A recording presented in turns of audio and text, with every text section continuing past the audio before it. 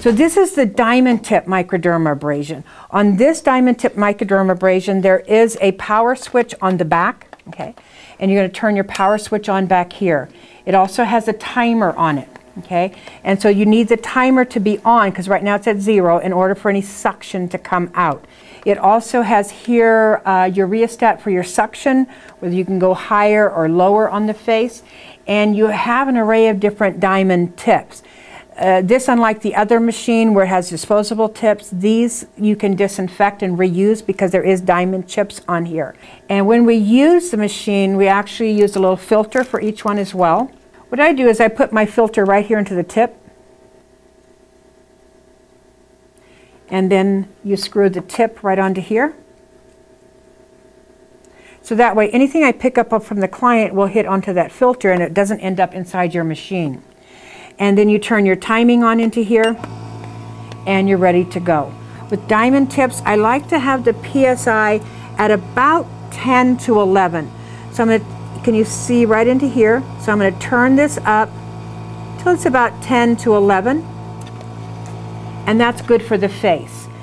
If I'm working on the body, I'll turn that PSI a little bit higher, maybe up to 15. But on the face, about 10 or 11 is usually the best for that. And you may even want to turn it down a little bit lower in the eye area because it is very, the eyelids are the thinnest skin on the body.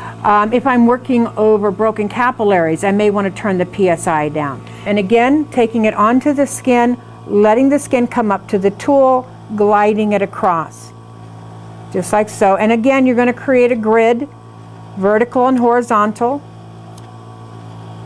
What's nice about the diamond tip also is that there's different tips. This tip here is mostly for the face. I have a larger one with a coarser grid here that's for the body. Say if I'm dealing with somebody who had a tummy tuck and they've got a pretty bad incision, I would use this one. I've used this over the top of keloided scars to plane that down. I have clients who have had acne on their back, they've got acne scars. I would use the broader tip for scars on the body. This one's better for the face. Another tip you have are the small ones here. You can see for around the nasal foci, getting into the deep creases of the nose. Using this underneath the eye is kind of nice as well. And all you do is you simply will turn our machine off, take this one off, put another filter inside here, screw it in, and it's ready to go. But what's nice about this, you can see, is that it can go right into really deep creases, tight places.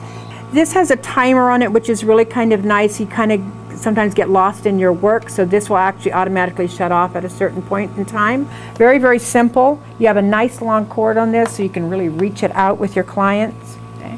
One other thing I should show you is that sometimes things can bypass the filter. If things bypass the filter, the machine actually has another filter on it. The filter is here into the back. You can see right here. And this actually can come off and you can clean this area as well. So you've got a second filter. But usually this doesn't have to be cleaned, maybe every once a year or whatever. And then these come off. So you always want to make sure that you remove the filter before you wash it with soap and water, put it in your disinfectant, then rinse it and dry it. Always make sure that you dry them out good before you put them back in their case.